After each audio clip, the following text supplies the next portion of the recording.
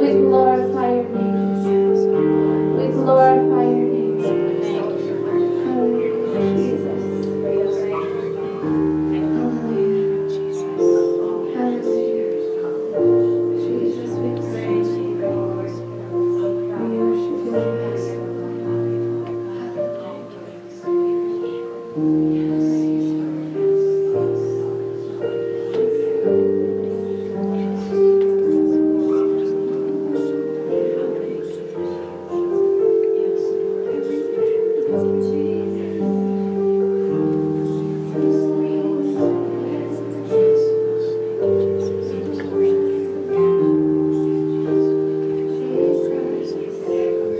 Play it one more time. One more time. One more time. I know that God is bringing us to fruition of His Word. His Word is that we will have worship that is so Spirit-led that we would be in awe, that we would be in awe of the presence of God. And I know that as God has spoken that word over this church, we're not there yet, but we are getting there. And I thank you, Lord, that we have the opportunity to grow in worship and to learn how to love you better, Father. We glorify you, Lord. Just love on Him this morning. And part of that is we just take our time. We just linger in your presence, Lord. Thank you, Lord.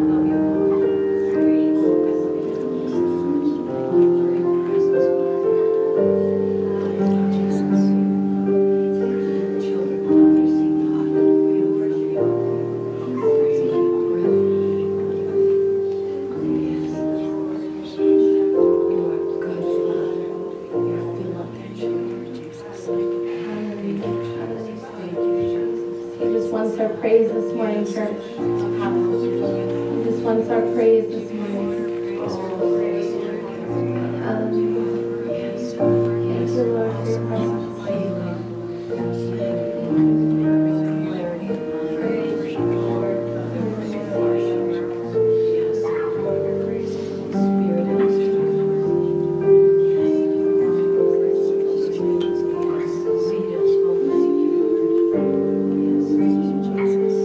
Oh, we worship you, Lord.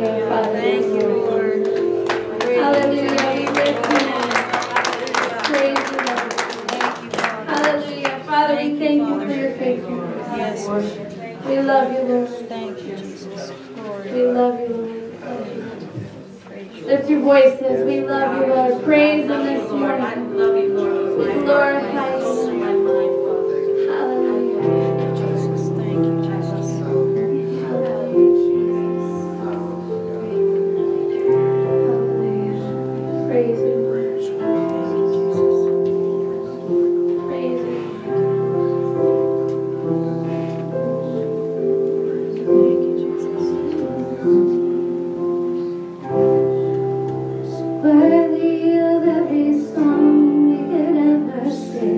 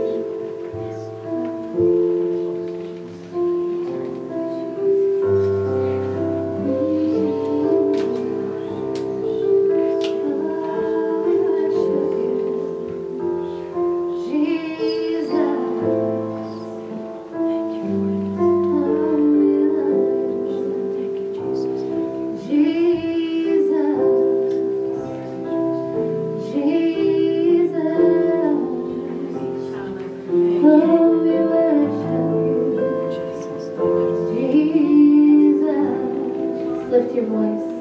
We love you, Lord. We love you, Lord. We love you, Lord.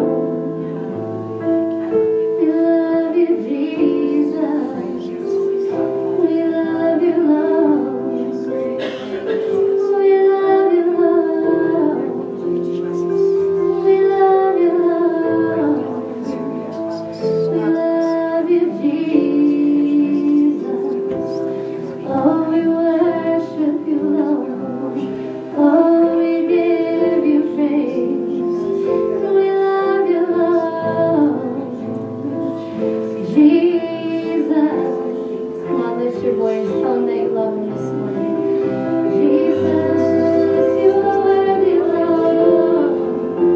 Oh, you are worthy, Lord.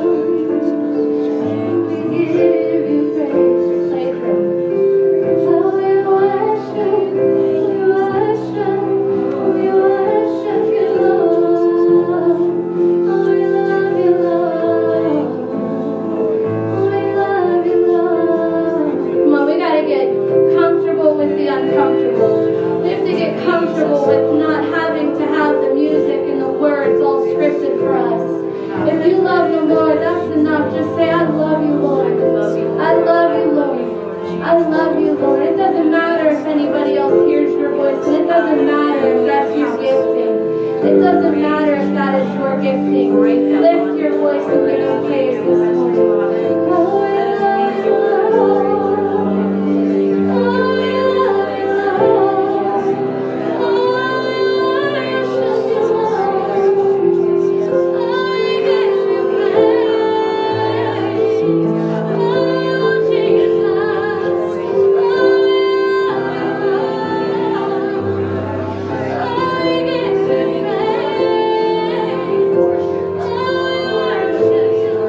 Come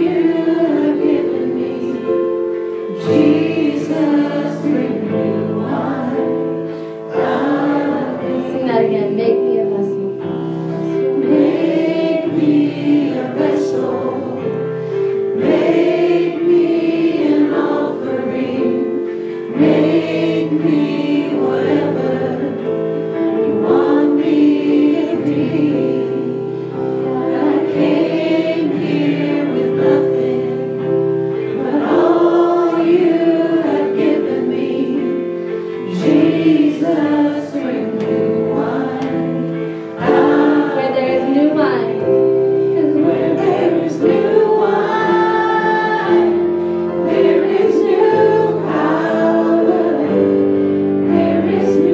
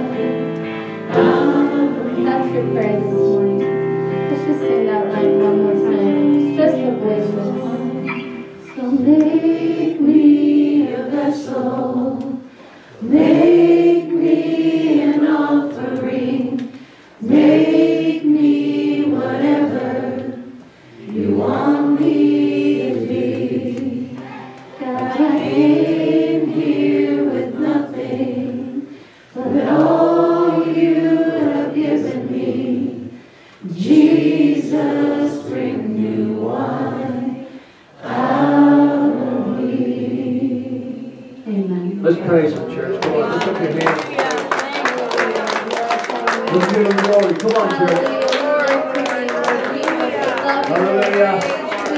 We thank you, Lord. We thank you. Thank you, Lord. We glorify your name. Glorify your name. For those of you that have already been healed, you know what it takes. You know what it takes. Many of you have come out of your drug and alcohol addiction. You've come out of all the sickness and disease that have been afflicted upon you. And you know what it takes. But I want you to know, for those that have come that need to be healed, you're going to be healed today. But it takes your expectation. It takes your anticipation that you absolutely, positively believe. That there's no doubt in your mind. You know what faith is? Faith is not that you have to drum up enough belief. It's just hold on to the belief that you have. Just hold on and don't let the enemy try to distort it. You hold your eyes, get your eyes fixed on what Christ has said, and therefore He's going to say to you today, child of mine, go, your faith, because you held your eyes of confidence upon me, has healed you. You are going to be set free today. Amen? So give the Lord a shout of praise. Give Him a shout of praise before the end of the day. Give Him thanks for the things you have left to see. In Jesus' name, amen. Thank you, Lord. Stay standing for just a minute. Shake it out. If you need to use the restroom, do it now. If you need a drink, get it now. Amen. Give me just a minute to turn things on.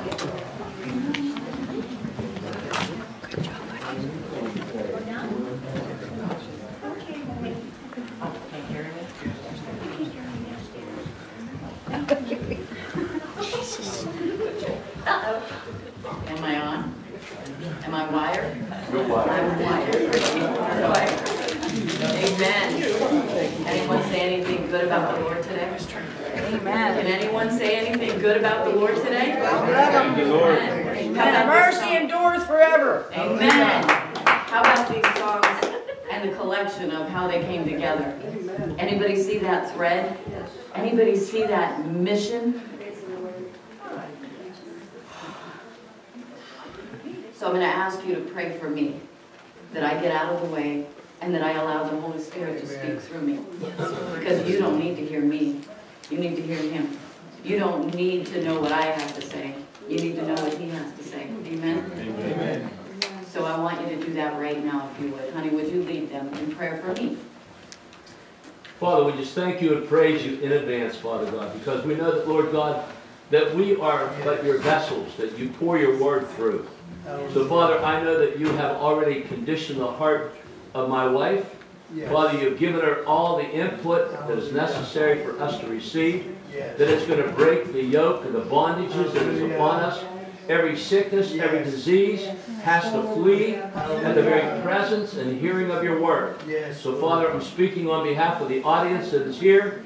Whatever they came in with, Father God, it has just been a lie that the enemy has thrown at them. They don't have to walk in anything less than absolute uprightness and success according to your will. You have come to give us life and life most abundantly, Father God. So, Father, you sent your word to heal our diseases, heal our frustrations, heal the impoverishedness of our spirit and our soul. Father, I'm asking right now, Lord God, that you open up the heartstrings of every person here, that they will have faith, believing, confidence, and trust in you. That as that word goes out, Father God, it is not by might nor by power of my wife, but it is by your Holy Spirit that you are going to intercede and you are going to destroy the antics of the devil right now. In Jesus' name, amen. Hallelujah. Amen. Hallelujah. He started praying for me, and then he went to all of you. Did you catch that? Okay, you know what? When we get busy, my sister-in-law can attest to this. When she gets busy in the kitchen, the first thing she does probably, pull her sleeves up, pull her hair back, and she gets busy. And that's what we're going to do today. We're going to get busy. We're going to get understanding. I want you to receive something so profound today that you are changed when you walk out the door. That you are shaken by the power of Almighty God. That something has transpired in the spiritual realm, and that doesn't require me, it requires you. It requires you to be seeking what God has instilled, what God is using This voice, it requires you to seek that. You know what that is? It's a mission. It's a plan. Coincidentally, this is Missions Month, and tomorrow is Valentine's Day. So for the last couple of weeks, I've been contemplating Missions Month, Valentine's Day. And specifically, what I landed on was Mission Possible. Specifically, what I landed on was God's mission and God's love. Because that's really all that matters, is God's mission and God's love. Because we are all part of God's mission. I want you to know some details about missions. How many missionaries do we have in the house today? Yeah. Amen. 1, 2, 3, 4, 5.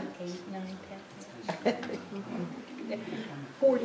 What a sad testimony. We have 5 missionaries in the house today. What is a missionary? 5 in the house? What is a missionary? Someone who goes out and spreads the gospel to. I'm sorry? Someone who goes out and spreads the gospel and spreads the love and compassion and whatever is needed at the time to help someone. Do you want to know what the definition What's the definition? of a missionary is? One who is eager about doing a job or something or a cause. A person who is sent to a foreign country to do religious work. These are the definitions of, this is Lerner's definition of religious work such as convincing people to join a religion or to help people who are sick and poor. Missionaries seek to impart the teachings of their church to people who may not have been exposed to the message. They seek to help these people make better moral decisions or find spiritual peace. Missionaries also endeavor to do good in the community. Beginning around 1540, an order of Catholic priests, and this gives you some of the detail of where we get the understanding of missions. Some of the Catholic priests that were known as Jesuits began to send members to many parts of the world to convert people who believed in other gods to Christianity. Wherever they went, the Catholic missionaries, they built central buildings for their religious work. The buildings themselves became known as missions. I know this is just background information, but I will make a point, I promise. In the 17th century, missions in the American West and Southwest are now preserved as museums. Their foes, the Protestants, soon began sending out their own missions. Today, Protestant missionaries are far more numerous than the Jesuit missionaries. Interesting? Meh. The definition of missions? Let me ask a missionary. Is that pretty much the definition of mission? You go to a third world country and you tell people about your church and you give them stuff. Why is it, and let me give you some history on this. Do you realize that missionaries, the labor and statistics define that missionaries make about $16 an hour? Did you know that? I was stunned when I started doing a little bit of research on this. And did you know that 40% of the world is still unreached? Unreached with the gospel. Almost half of our planet is unreached with the gospel. From 1540, how many years is that? Quick, mathematician, hundreds. Hundreds of years, people have been going out, giving the gospel, and half of the planet still hasn't heard anything. Doesn't that stun you? Do you realize that 1 of every 200,000 Christians is a missionary? 1 out of every 200,000 Christians. Why isn't anybody signing up?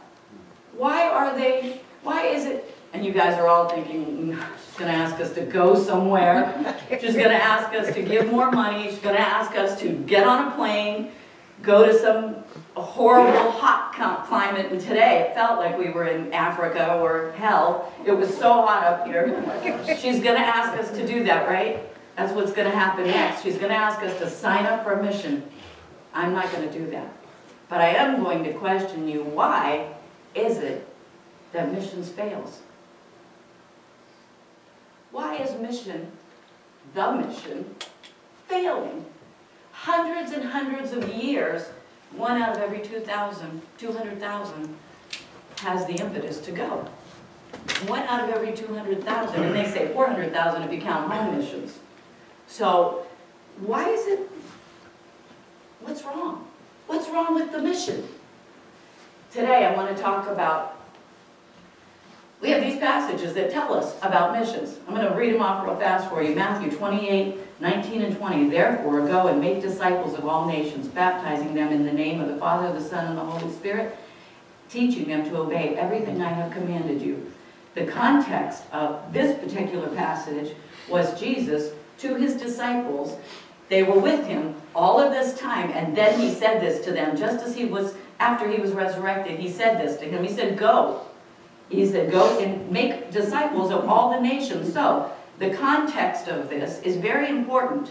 You can go, but if you're going and you don't have what they had, you're just going.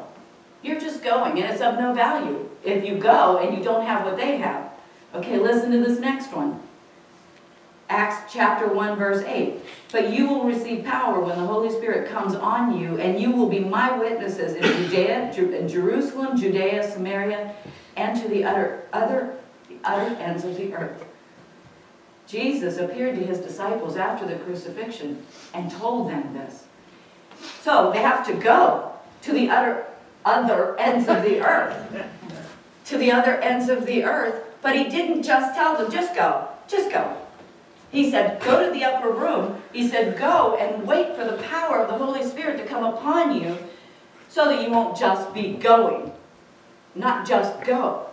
We have a lot of just going, but we don't have what we need when we get there, right? Acts chapter 13, 47. For this is what the Lord has commanded us. I have made you a light for the Gentiles, that you may bring salvation to the ends of the earth. This was the Apostle Paul stating that the gospel had now been opened to the Gentiles. He said this is what the Lord had commanded. And then in Mark chapter 16, he said to them, go into all the world and preach the gospel to all creation. Mark tells us in that gospel that after Jesus rose from the dead, he spoke to his disciples.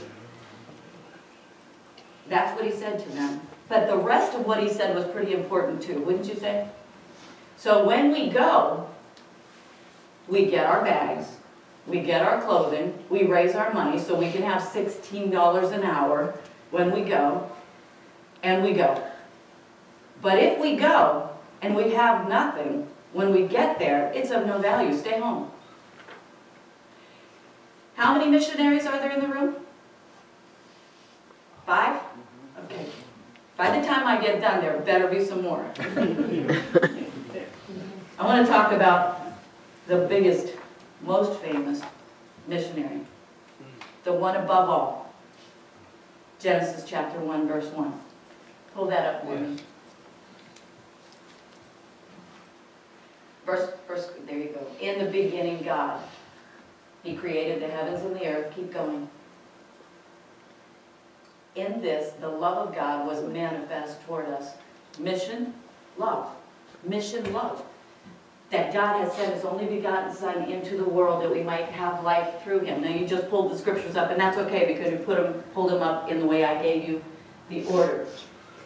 My thought pattern this week was the big mission, not the little mission, not the Africa mission, which, by the way, our sister Nancy spent many, many years, and she'll share some of that next week, I'm sure, because it's who she is. She spent many years in Africa ministering to the people there. God's mission. What was God's mission? In the beginning, he tells us, in the beginning, God created the heavens and the earth. Bring up Genesis chapter 2, or chapter 1, verse 2. In the beginning, the earth was without form and void, and darkness was over the face of the deep, and the Spirit of God was hovering over the face of the waters. Keep going. Then God said, let there be light. We just read that we are the light. And there was light. Keep going. And God saw the light, and it was good. And God divided the light from the darkness. And we go all the way on. We don't have to follow this scripture per scripture because we all know what he did, right? We all know that God created us in his image. And what is his image? 1 John 4:8. 1 John 4:8 tells us what his image is. And we know this. God is love. So God created us in his image and filled the world. And he said, fill the world, multiply, fill it up. What did he want? What was the mission? that His love would fill the earth, that His love would overwhelm the planet. God is love. There it is. He who does not, that's not the one. God is love. He who does not know love, not love, does not know God, for God is love. It's not saying to us God has love. It's not saying to us, here, I'll give you some. Here, give this over there in Africa. It says God is love.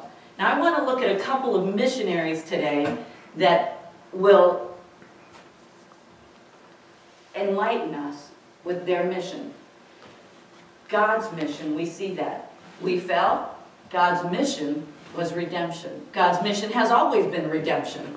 God created us in His image, and His likeness, which is love. He wanted to fill the planet up with love, with His image, with all of us being a member of that image, that part of God. We fell, and what happened? The image, our image, changed. We became amnesia. We had amnesia. We no longer knew who He was. We no longer knew our Father, right? That's what happened. We died. Spiritually, we died. We were dead men walking. We fell. We fall. We no longer understood who our Father was. We no longer had an identity. We didn't. We were lost. So, John 3:16 says what?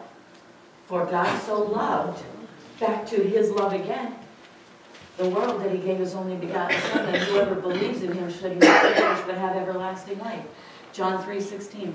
When I read that, and I'm looking at this as the big picture, God, your intent from the beginning was to fill the world with you, was to fill the world with representation of you, with love, with your love, and not the mushy kind of candy flower stuff for tomorrow. But don't forget mine. Not that, that's not what He was intending to fill the world, every square inch of it. So who are missionaries? We are. We were missionaries. That was our calling. We were Christ in us, the hope of glory. That's who we are. Yes. That's who we were. Now this person that wrote this, that's what we're going to look at today. If you have your Bibles with you, I'd like you to turn to the book of John. We're going to stay there a lot. Do you know there are seminars, there are many, many books and programs and organizations that will teach you how to do missions. They will teach you how to do that. I've had people say to me, I can't do that. I'm not called. I'm not called to be a missionary.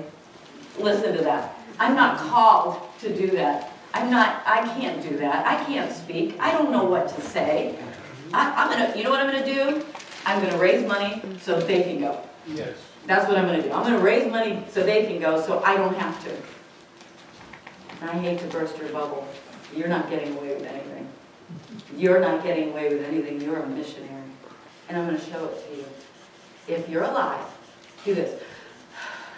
You have been given life, and you are supposed to exude life. That's mission. That's God's plan. And God's plan. You know, I was thinking this last week, and you heard about a couple of the situations that Sister Sandy talked about with a 13-year-old committing suicide. And another gentleman from Koppel who was so depressed he couldn't live anymore. And I'm not going to stay here because it'll tear my heart out. But what I will say is this. Why couldn't he know the mission?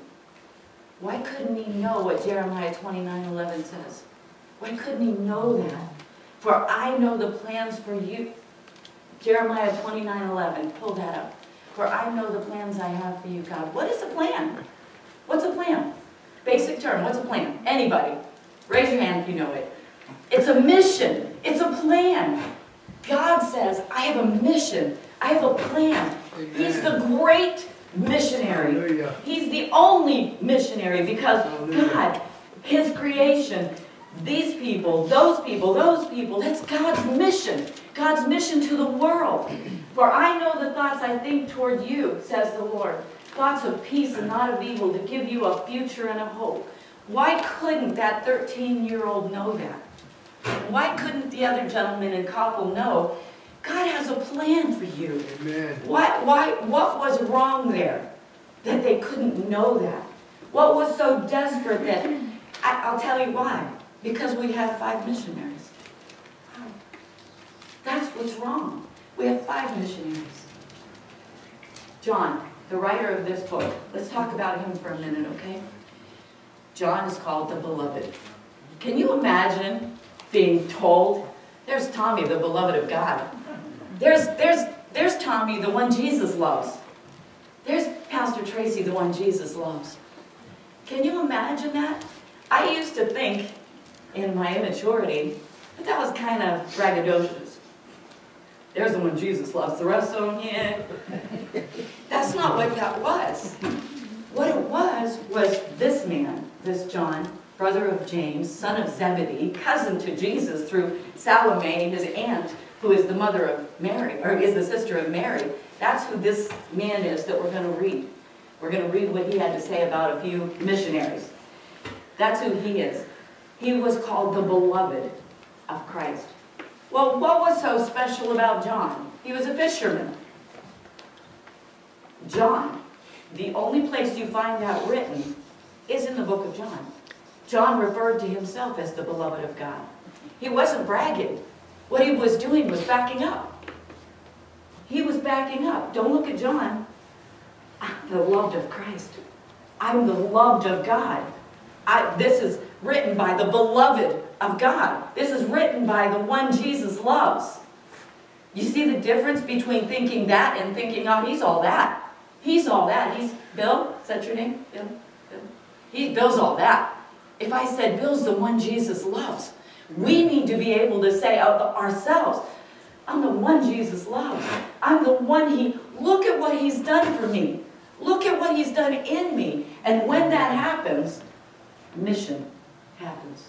Mission is possible then. Let's look at John. I'm so excited about this guy. Was he special? Yeah. The reason he was special is because of Christ. It wasn't John. It was the Beloved. It was the Beloved. John 1:1. Look at this. In the beginning was the Word. Wait a minute.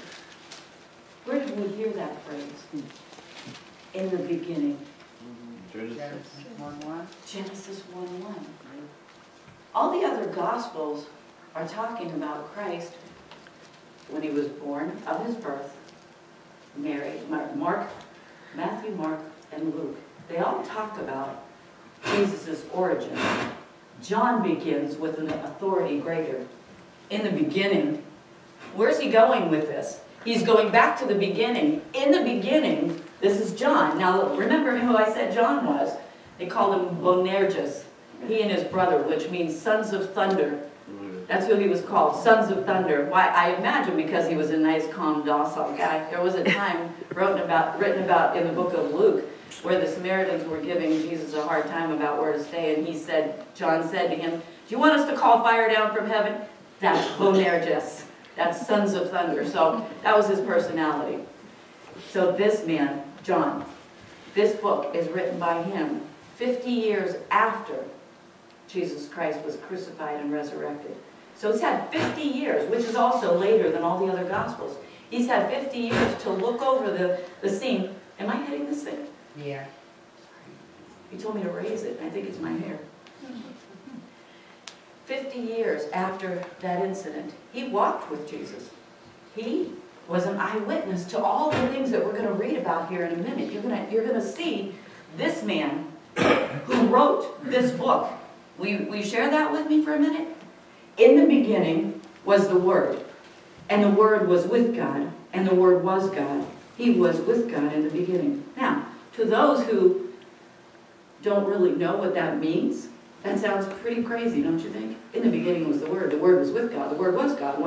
Was he God? Was he not God? It was with God. He wasn't God, but he was with God, and he was God. Confusing. A little bit. Yeah.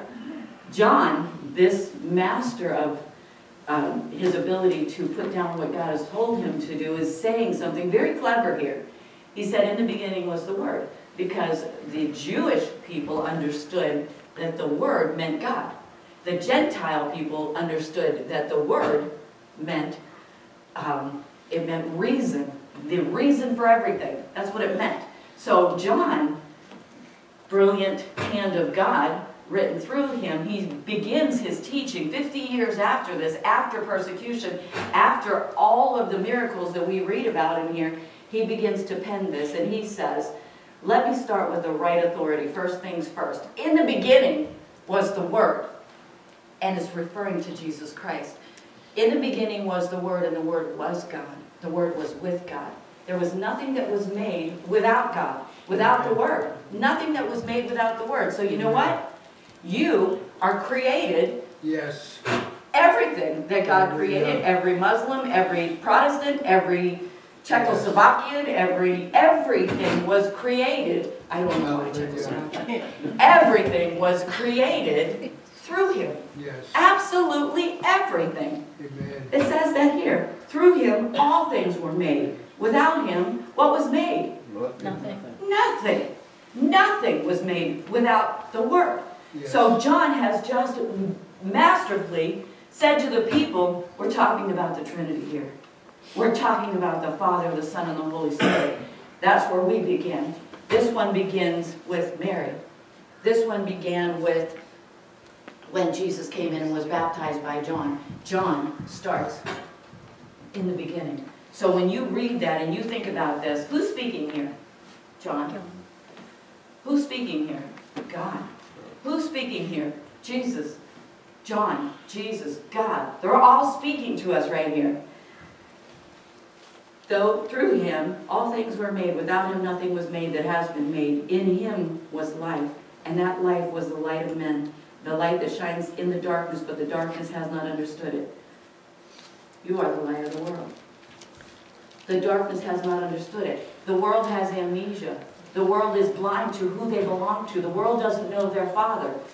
This is us. This is the mission. This is God's mission. God's mission. John's mission. John the Baptist. It's his mission, but it's God's mission. John, the beloved, says, there came a man who was sent from God. His name was John. He came as a witness to testify concerning the light, so that through him all men might believe. Who's he talking about? John the Baptist. We know who John the Baptist is, right? Camel hair, locust in the desert.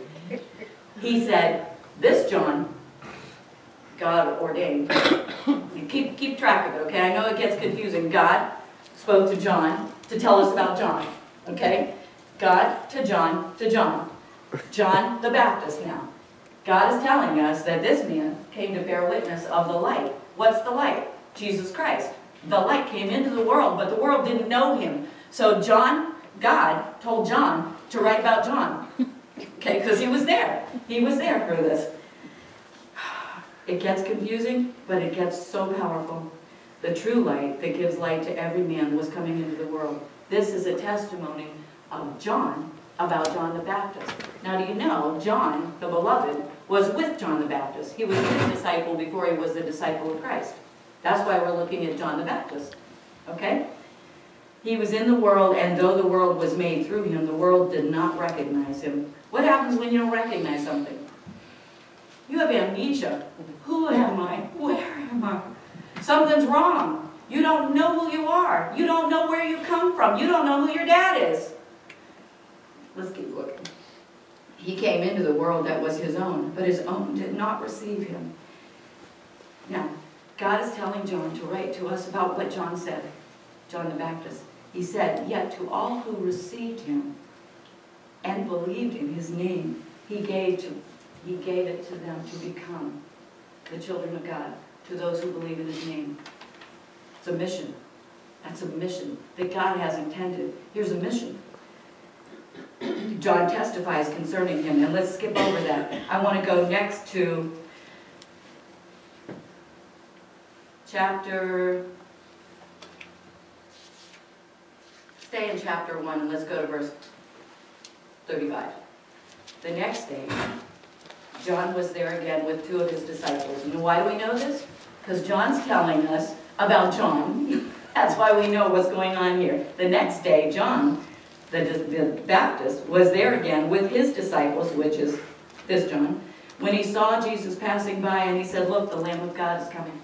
Behold the Lamb of God." Now, why John the Baptist knew this is because God told John that when the heavens open and the dove descends on this man, he is the Lamb of God. So that's how John the Baptist knew, and that's how John the Beloved knew. Are we following? Amen. Are we following this? John the Beloved is giving us meat. He's giving us something so profound, and you'll see, and I just want you to keep in mind John the Beloved, okay? Now we're going to leave off with John. The next day after that happened, at that time, look, the Lamb of God. When the two disciples, being John, heard him say that, they followed him. They left John the Baptist, John the Beloved, now follows Jesus, okay? That's why he knows all of this history, because he was there. So they went and they saw where he was staying. They spent the time with him. And the next day, Jesus decided to leave for Galilee. Finding Philip, he said to him, "Follow me." Philip, like Andrew and Peter, was from the town of Bethsaida. Philip found Nathanael, and he told him, "We found the one Moses wrote about in the law, about the one whom the prophets also wrote, Jesus of Nazareth, the son of Joseph." Nazareth? Can anything good come from Nazareth? Nathanael said. So they're going along, and these men, John and the other disciple, went along and said they found Philip and they found Nathanael, and they said, "Listen, we found the one that the scriptures have declared." And Nathanael said, "Can anything good come out of Nazareth?" This is Nathanael. So now Nathanael's on the scene, and now here's who's in the picture here. I know Tina's over here going, "What?" Here's the picture that we have. Here's the movie. Now we have John the Baptist. We're not looking at him right now because he had just baptized Christ. And John, that was with John the Baptist, saw that this was the Son of God, so he followed him. Okay? Now we have John the Beloved, Jesus, and now we have Philip, Andrew, and Nathanael. Now this is all part of this party, okay? And Nathanael said, "Can anything good come out of Nazareth?" Philip said to him, "Come and see." So Nathanael goes to see. Nathanael goes over to Jesus. Keep going. Jesus saw Nathanael coming toward him, and he said to him, "Behold, an Israelite indeed, in whom there is no guile or deceit." That was the King James word, God. Keep going. Nathanael said to him, "How do you know me?" Jesus answered and said to him, "Before Philip called you, when you were under the fig tree, I saw you." We've got something supernatural going on here, unless he was like right over there. I saw you, Nathanael. No, he said, "I saw you." That word is powerful. Nathanael, I saw you before you were called. I know who you are. I know what you've done. I know who you are. Keep going. Nathanael answered and said to him, "Rabbi, you are the Son of God." Can you imagine that revelation? I saw you. I want to talk about the next one, the wedding of Cana. When Jesus and all of his disciples were invited to go to the wedding of Cana. We have John there, we have Jesus there, and all the rest. But for now, we're just going to talk about John and Jesus, so you don't get too confused, okay? They were all invited to the wedding. His mother was there, because this was her family. She comes up to Jesus, and she says, "They're out of wine." This is a tragedy for a wedding. It's a tragedy now for a wedding if they're out of wine. But back then, it was a big deal. So his mother said to him, they're out of wine. And he said, what has that got to do with me? He said, "My time is not here yet." But then he said, "Listen, get the 6 washing pots." Now, how many of you would take your basin, your bathtub, and say, "Get me the stuff that we wash everybody's feet with. Get me the thing that I use to bathe the baby in. Get that for me. Get 6 of those. Fill them up with water." These are ceremonial washing tubs. That's what they were at the wedding. His guests would come in, and the master of the ceremony was responsible for taking care of the guests that were there for a week. They're there for a whole week, the weddings last. So they need washing. They wash their feet, they wash their hands, they threw water on their face, and now Jesus says, "Get me the ceremonial washing pots." It wasn't an accident that Jesus did this. He said, "Fill them with water." Think about why he was saying that to them. Fill them with water. And then he said, "Take it to the master. Take the water to the master." And of course, we know the story that the water had turned to wine because it was for the washing of our sins. The water had turned to wine. And he said, "You saved the best for last." Jesus was giving them information about him being there in his life and his death. Let's go on a little bit further after that. Now remember, John's telling these stories. I'm going to keep reminding you. Right after the wedding that he filled up the wedding with the wine, right? Big time party. He went into the temple, made a whip, and then he cleared out the temple. So Jesus was good at having a party, and he was good at clearing out church. That's what he did within a couple of days' time.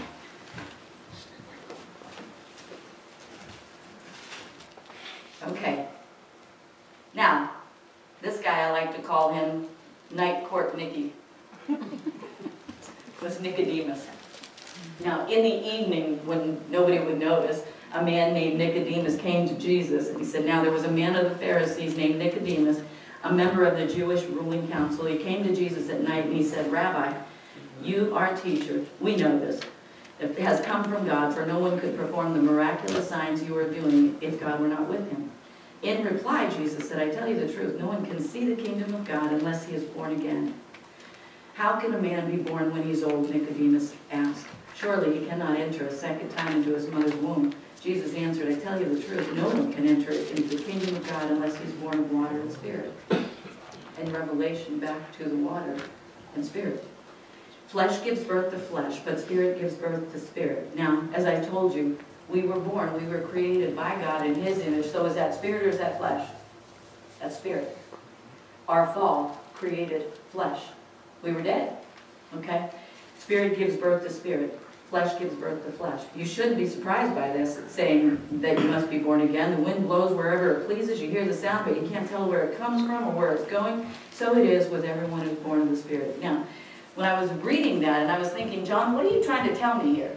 What are you trying to give me with this passage of Scripture with Nicodemus pertaining to God's mission? Because now everything I read is, oh, that's part of the mission. That's part of God's mission, that he wants to use this circumstance of Nicodemus to educate us on what we need for the world, on putting through us what the world needs. Nicodemus, it says here, he said, don't even worry about that.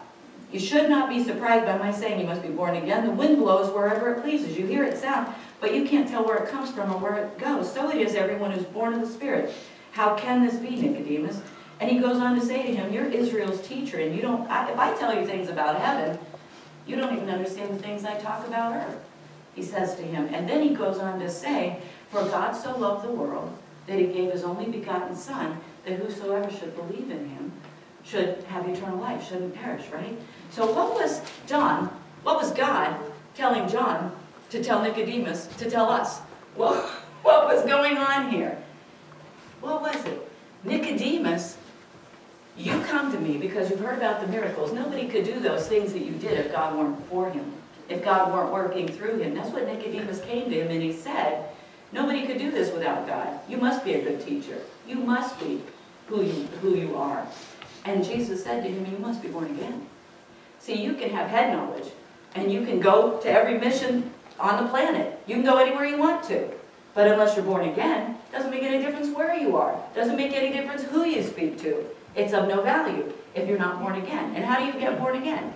That's all God. That's all God.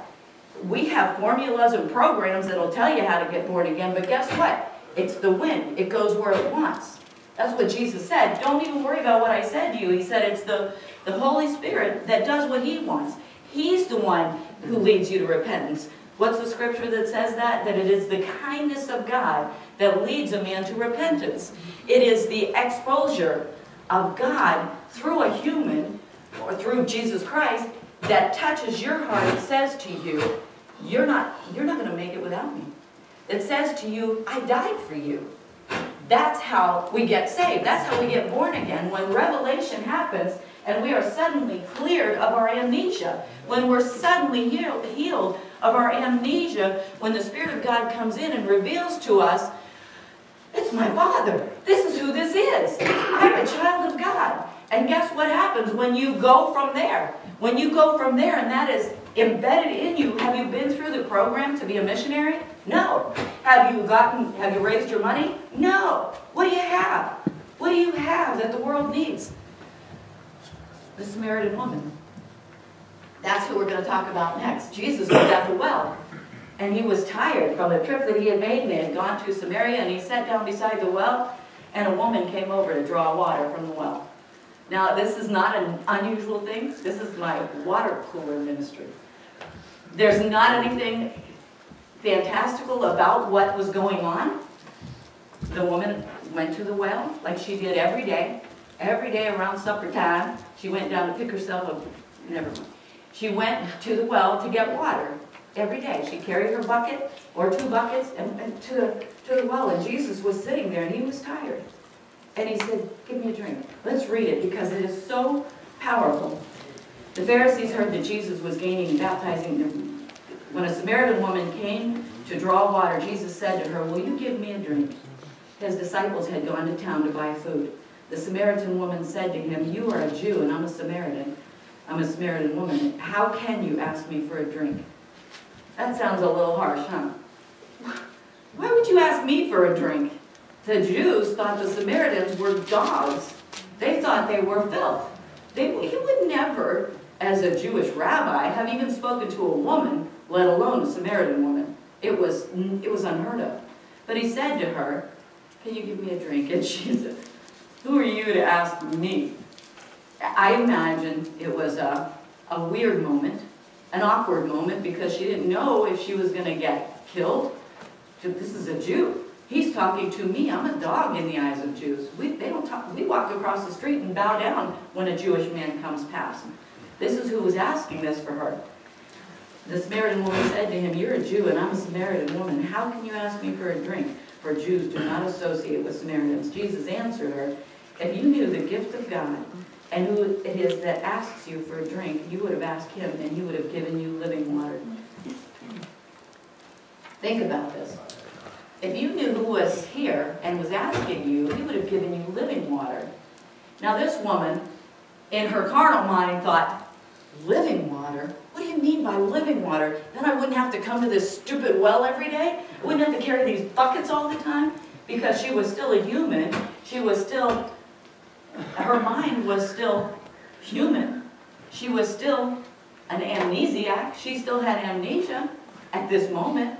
And Jesus said to her, if you asked me, I would have given you living water. Sir, the woman said, you don't have anything to draw with and this well is deep. I have a bucket. You have nothing. You have nothing to offer me. I have a bucket. Where can you get this living water? Are you greater than our father Jacob, who gave us this well? This was on the mountain of Gerizim, and this is where that well was. And so she knew, the religious society says this is how we do things. Every day, all day. We go up onto that mountain, and that's where we praise the Lord, and here's where we get our water, and this is life. And suddenly, in the middle of this very normal situation, this woman who had a need and didn't even know she had a need, she thought everything was fine in her life, didn't know she had a need, but God had a plan. God had a plan, and he told John, I want you to write this down about the Samaritan woman. And Jesus told John, this is what happened here while you guys were gone getting the food. I was over here getting the water because I was thirsty and I was dry, and this woman showed up. Jesus talks about this in a few minutes. She says, everyone who drinks, Jesus answered, she said, our father Jacob, who gave us this well and drank from it himself, as did his sons and the flocks and his herds. And Jesus answered, everyone who drinks of this water will be thirsty again. But whoever drinks of the water I give him will never be thirsty. Indeed, the water I give him will become a spring of water, welling up to eternal life. The woman said to him, sir, give me this water so that I won't get thirsty and have to keep coming here to draw this stupid water. He told her, go and get your husband and come back. I don't have a husband, she said. He said, you're right, you don't have a husband. The fact is, you've had 5, and the one that you're with is not your husband either. This is quite true. Now, when you think about this woman, maybe we can identify. Maybe we can identify. The reason that the story is here, that God placed it here, that he told John to write it here, that the Samaritan woman was there, is so that we could identify. It's for us. This is part of God's plan, that we could see this. This woman, standing before the King of Kings and the Lord of Lords, says, listen, I'm going to give you something that will make you never thirst again. I'm going to change you from the inside out. Thirst. Think about thirst. think about that. I'm hungry for this. I've got to keep going back for that water. I think about this, and I think about people who believe that they are not good enough for the King of Kings, that they have sinned too much. And I think about this woman when I think about that, and I think, Lord, you are so sensitive. You are so personal, Lord, that you put her story in this so that I might see it. She left there. It says the disciples came back. The disciples came back and saw that he was talking to this woman. I don't even know if they knew she was Samaritan, probably, but it says he was talking to this woman, and they were puzzled by that. She dropped the bucket and ran. She dropped her bucket that she was getting her water from and went back to town. And she said to the townspeople, she said, come and see. Come and see somebody who told me everything I ever did. Everything I ever did. That's what her testimony was. She didn't have sandwiches to hand out. She didn't have extra money so she could have $16 an hour. She didn't raise any funds to go anywhere. She dropped her bucket. She dropped her bucket and ran back to town, and she said to the Samaritans, could this be the Christ? Come and see. He told me everything that I ever did. What a story that God told John to tell Jesus to have happen to let the Samaritan woman minister to us. What a profound moment that she saw. He said, I'm going to give you something and it's going to flow up out of you. You want to know why missions fails? Because it's not flowing. There's nothing flowing up out of there. There's nothing. When somebody says, I can't do that, I can't speak to them. No, you can't.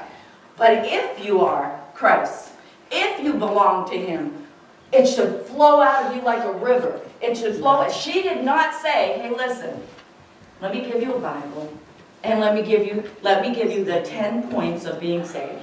Let me tell you how to get born again. Let me tell you how to do. I'm not criticizing missions. I'm criticizing Christians. I'm not criticizing programs.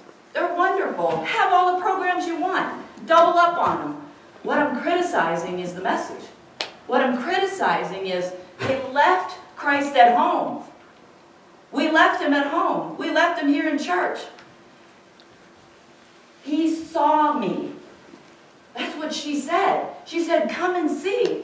He knew I had 5 husbands, and this one isn't even my husband. He knew what kind of a woman she was, and He didn't condemn her, because Jesus Christ did not come to condemn the world. He came to save the world.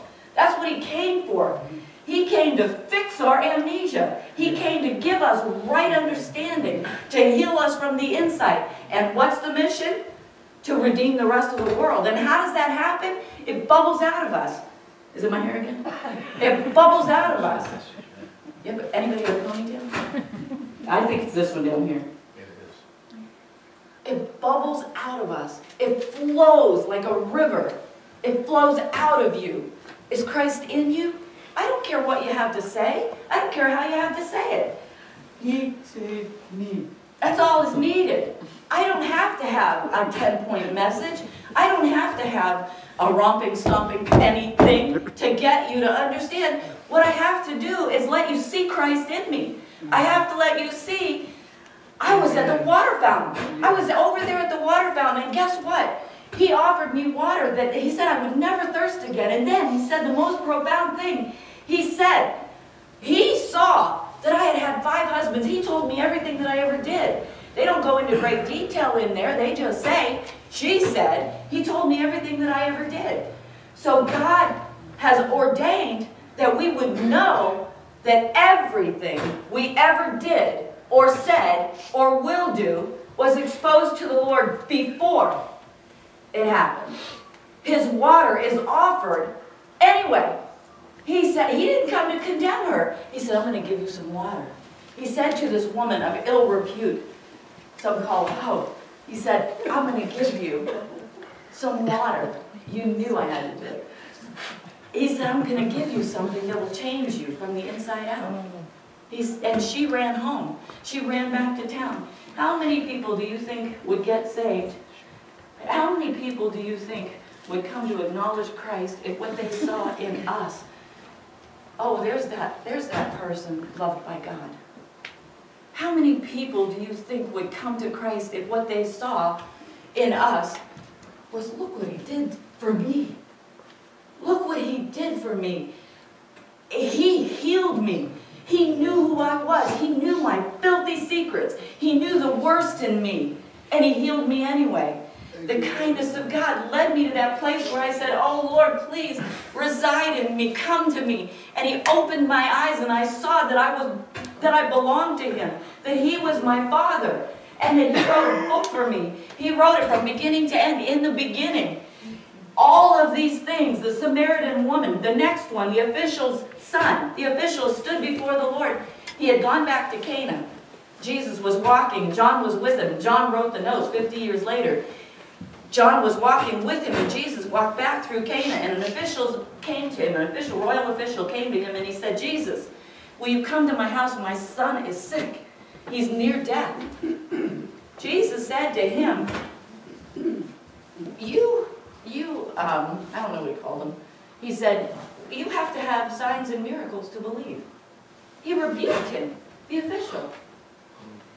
The official, somewhere in between there. Let's read that one because it's really, really, really good. The Word of God is living. It is powerful. This one is chapter 4, verse 43.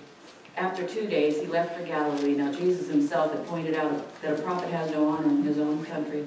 When he arrived in Galilee, the Galileans welcomed him. They had seen all that he had done in Jerusalem and at the Passover feast. Once more, he visited Cana. What happened in Cana? The party.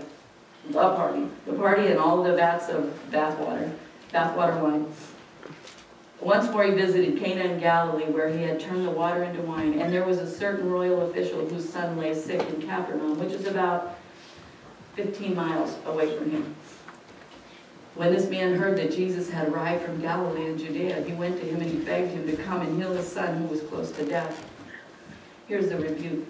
Unless you people see miracles, signs, and wonders, Jesus told him, you will never believe. Picture this one, huh? This man is desperate. What he knows of Jesus, the story about Jesus is he did some miracles. He made wine out of water. That's what he knows about him, and he's back in Cana. So this man beats time to get there and say to him, will you come to my house? So something was stirring already in him when he got there. Jesus, will you come to my house? My son is sick. And Jesus said to him, a rebuke. You people will only believe when you see signs and miracles.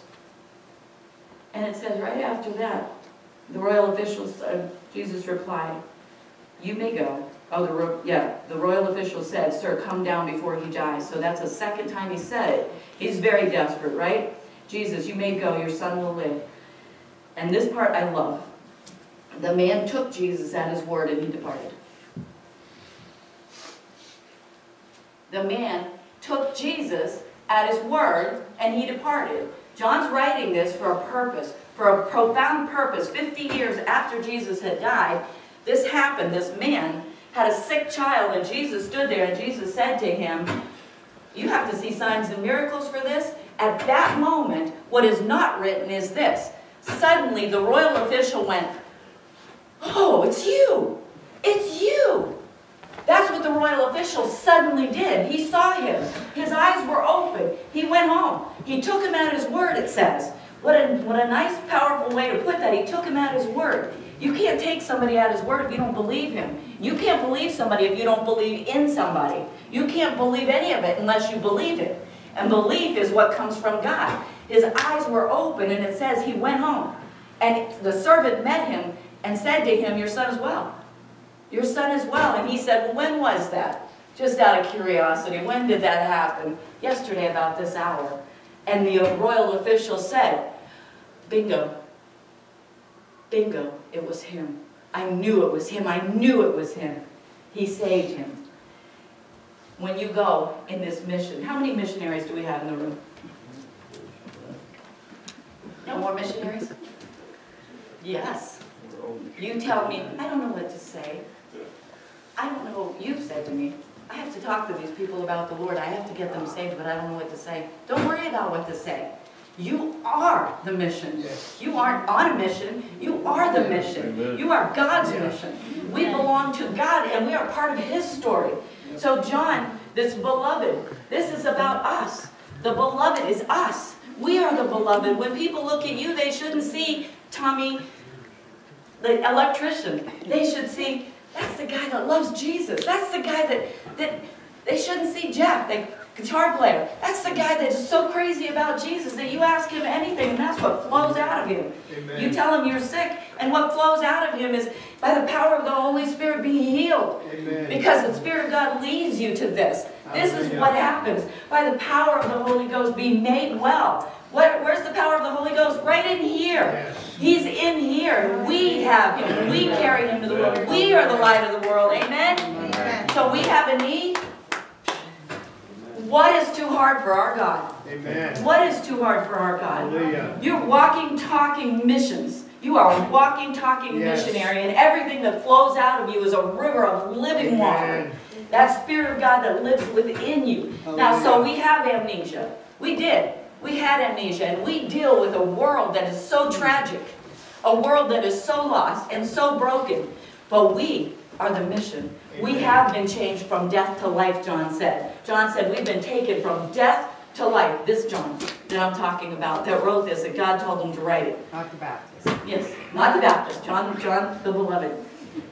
When you reread John, the book of John, I want you to read it with your eyes open to who's talking to you and what's he saying. 50 years after this, the church had gone through persecution. He died on the Isle of Patmos in his 90s, give or take, 80s, 90s. He witnessed all of these things, and he watched what happened in the world. And he wanted to give this to us. God wanted us to have this. He wanted us to have the book of John, and I'm thrilled because it was mission-minded. Everything in this book is the mission. Every portion in this book is the mission, but it didn't end in Revelation. This is the mission. We are on a mission. You don't have to go pack your bags. If God tells you to go pack your bags, do that. If you end up going back to Africa, sorry, Bill, that's hot over there.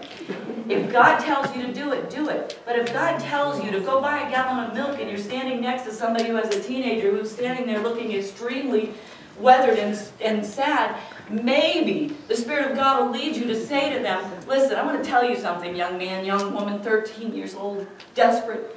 I want to tell you something. Jeremiah 29:11 says that God knows who you are and He's got a plan. Don't you forget that. I don't care about the piercings. I don't care about the long hair. I don't care about the blue hair. I don't care about any of that. What I want you to know is that God created you and He has a plan and you're part of the mission. Don't give up. Don't stop. Keep going. That's what He wants us to do. He wants us to be led moment by moment. You are a missionary every day, all day, always. Every day, all day, always. That's what I want you to say to me with me right now. Every day, all day, always. I belong to the Lord and He works through me. I'm the beloved of God. You're the beloved of God. He has a plan. He has a plan and we are in it. We are part of it. Now I want to ask you something. John was used by God to minister to us. And we're used by God to minister to each other. If you have a need today, you are filled. You are in a house that is filled with the love of God.